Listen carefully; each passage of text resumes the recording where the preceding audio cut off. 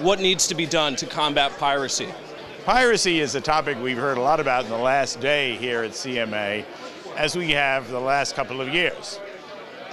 We've gone from not talking about military solutions to the use of armed guards, which, in other words, not paramilitary or well-trained escorts that are going to be on the ships, people who are trained in the use of weapons and who will be on merchant ships. Most of the major flag states, not just the flags of convenience, do permit troops to be on these ships, or mostly retired military, retired SAS, or retired Marines, or retired Navy SEALs.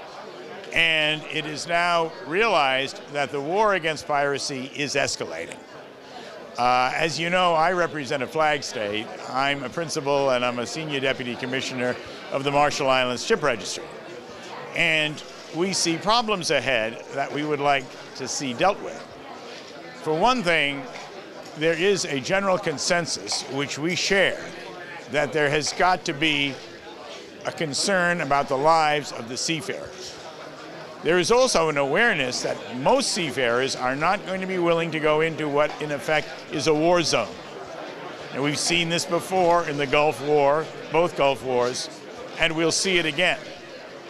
Much of the world's oil goes through the Indian Ocean from the Persian or Arabian Gulf. That's the big problem. The other big problem is that no matter what action is taken to suppress piracy, it will probably be taken by the naval force that's in the Indian Ocean now, which is a composite force of a considerable number of navies, starting with the United States Navy, but including China, India, various European navies, Australia, South Korea, and the like. One of the things that I think we have to be concerned about, and I will be speaking about tomorrow as part of a group that has a session, an afternoon session on piracy here, is going to be, what about mission creep? Just as we're seeing now in Libya, what starts off with a limited objective grows into something that is a much broader objective, and which might involve the sinking of these motherships, as they're called, as well as skiffs.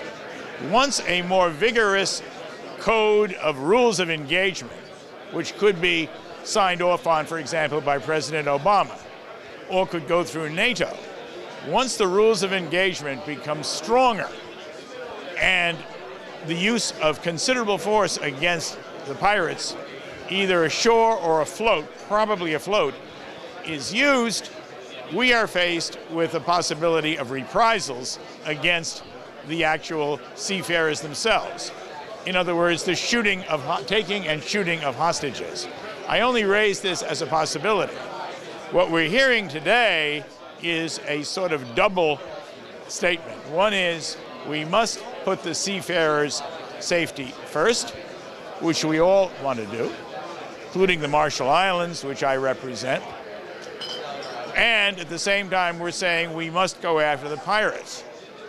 And what I want to see is this inconsistency between the two to be worked out and worked through so that we don't get mission creep.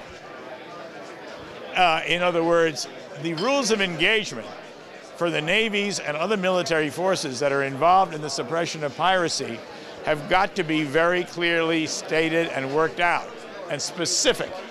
Otherwise, you're going to have a situation like Black Hawk Down, which was the famous episode in Somalia, or you're going to have a situation rather like what is happening in Libya now, where the interdiction of Gaddafi's forces may be growing into something bigger.